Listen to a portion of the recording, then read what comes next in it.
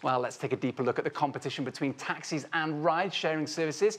We're joined now by Harry Campbell, otherwise known as the Rideshare Guy. He was a Boeing engineer who gave it all up to first become a rideshare driver, and now he's helping others who want to do the same with his book, The Rideshare Guide.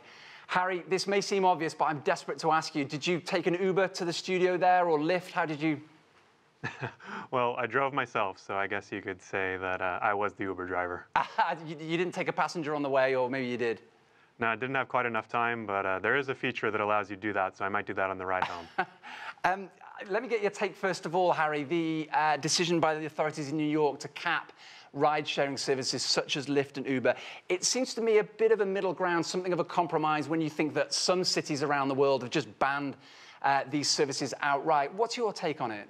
Yeah, I think you summed it up well, Owen. I mean, it definitely, you can tell that in this situation, the New York City regulators have the right intentions. They're looking out across the landscape and they're seeing that traffic has gotten worse. And I think that as someone who's driven for Uber and Lyft, it doesn't take more than a night or two of driving to realize how much you're sitting around waiting for passengers, driving around, putting unnecessary miles on your car, which are definitely going to hurt congestion. But I think at the same time, you know, the way that they go about implementing these new regulations, I don't think they're going to do much to help with congestion. I think the minimum wage requirements will definitely help drivers. So you can sort of see that they got some of it right, they got some of it wrong. And, you know, Uber isn't going to be pulling out of New York City anytime soon, but, you know, they're also not super happy about it.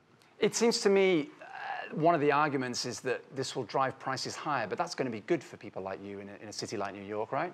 Yeah, I mean, you're always going to have a little bit of contention between the Uber and Lyft drivers themselves and the companies. I mean, as a driver, I really want as few drivers out on the road as possible. That means that I have more chances to get a request and more opportunities to get surge pricing and higher prices, whereas Uber and Lyft really want the opposite. And I think that's where a lot of the tension between drivers and taxis and the rideshare companies themselves have really, a lot of that stems from that kind of, you know, anti-behavior.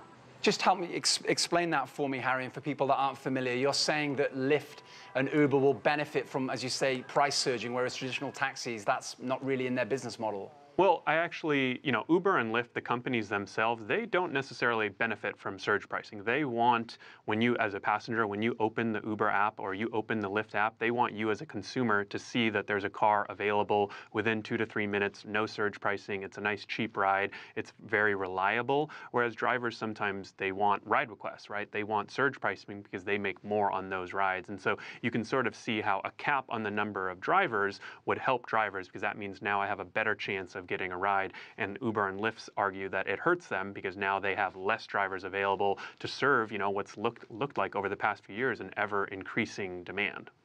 Just briefly, Harry, where do you see the future of this going? As we mentioned, some cities banning ride sharing, New York is capping limits. Where do you see this all going?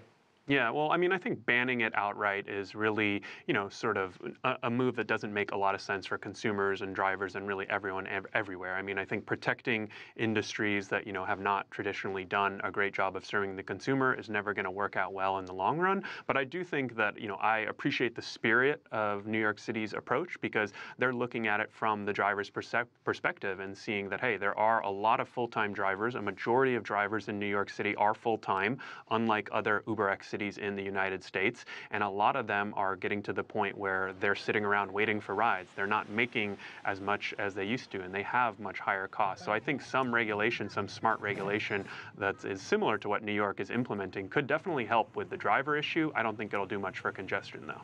You read my mind there, Harry. When these services first came out 4 or 5 years ago, it seemed easy to start driving for companies like Uber. One figure I read on your website fascinated me. I think, if I've read this correctly, 2 million Uber drivers, but half will quit after a year. So it's perhaps not as easy as it seems. Yeah, and you know, the number, Uber actually just released some newer data that they say the numbers have gotten worse. They say that 2/3 of all drivers are now quitting after just 6 months. I think in New York, where there's more full-time drivers, they might stick it out a little bit longer, but I think that's typically what we see. A lot of people get into driving for Uber and Lyft as a way to make a few $100 extra a week, but they start to realize that it is, you know, it's not rocket science, but it is the ultimate combination of customer service, dealing with customers, you know, running your own business, and also safe driving and navigation. So it is a little bit more, it's a little tougher than it looks, basically. One final question for you, Harry, and I appreciate you can't defend the whole industry, but I hear this a common complaint now here in Washington, D.C. and other cities that a lot of drivers just simply don't know the places they're driving around, that they come into these places like D.C. and other U.S. cities, and they simply don't know where they're going. What's your response to that? Yeah, I mean, I think that that's definitely a valid complaint, and one of the reasons why I hear from some consumers, some of the more forward-thinking taxi companies that have implemented apps, and you can now call a ride, for example, in San Francisco with the Flywheel, a taxi with the Flywheel app, and you get sort of the best of both worlds. Drivers who are very knowledgeable, who know the city, but you can also pay with credit card, and so I think that this is a valid complaint for Uber. Unfortunately, because of the independent contractor nature, and really just that Uber and Lyft haven't made training a high priority, a lot of drivers are very reliant on GPS and navigation, and they don't think about the basics like north and south and east and west and which way freeways run. But I think any training component that comes out in the future, I mean, this is really what my business is predicated on, is helping drivers with some of these more basic issues that they may not be getting, where they may not be getting support from the companies. It may be third parties that need to come in and help train these drivers and help them become better at navigating and doing all the basics of, what it takes to be a really good taxi or rideshare driver. I think maybe being able to read a compass would be a good start. That's a big surprise. Harry, thanks so much for talking to us. That was Harry Campbell, otherwise known as the Rideshare Guy. Thank you.